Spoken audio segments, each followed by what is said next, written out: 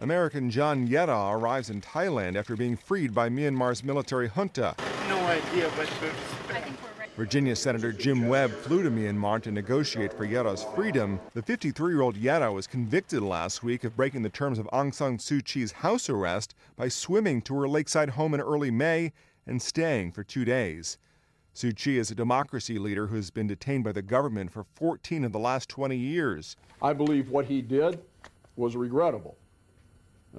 I believe that it was hurtful to the person that he thought he was trying to help. I don't think he's a mean-spirited human being. But at the same time, on humanitarian grounds, I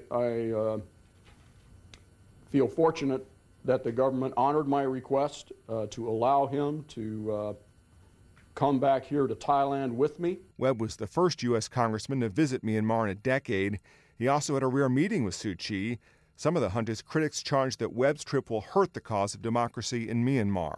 Earlier this year, Secretary of State Hillary Clinton said neither tough U.S. sanctions nor engagement by neighbors has persuaded the junta to embrace democracy or release Suu Kyi. The notion of sanctions in this country economically has worked negatively, if not worked. We have to be able to move forward with other guarantees. Webb also says Yeda is being treated following a medical incident, but didn't elaborate. Matt Friedman, The Associated Press.